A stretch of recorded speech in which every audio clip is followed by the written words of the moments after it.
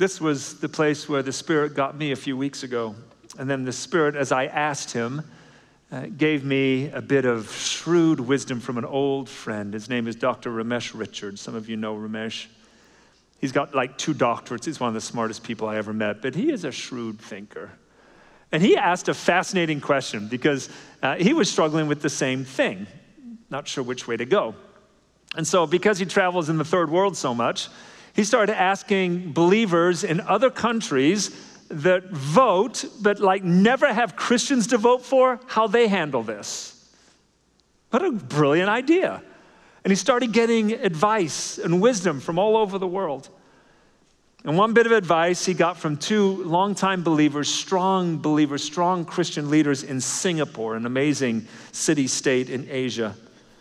And he was asking them for practical advice. And here was what he posed them. He said, if it is true that either of these 2 choices are going to lead to negative presidencies, and you may not believe that, but if that's kind of where you're going, if that's true, what do we do? And they said, well, this is almost always the scenario we find ourselves in during election time. We're always thinking that. Here's what we do, and I'll quote it to you.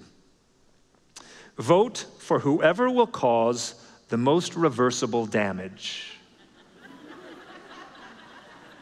Think about that.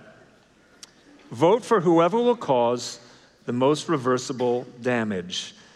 If we believe that either of these candidates are going to struggle, are going to make decisions that will be negative for us, then let's start thinking 4 years, 8 years, 10 years, 12 years, 15, 20, 30 years down the road, and just ask ourselves the question, what decisions could be made in the next 4 years that would be easier to reverse than others?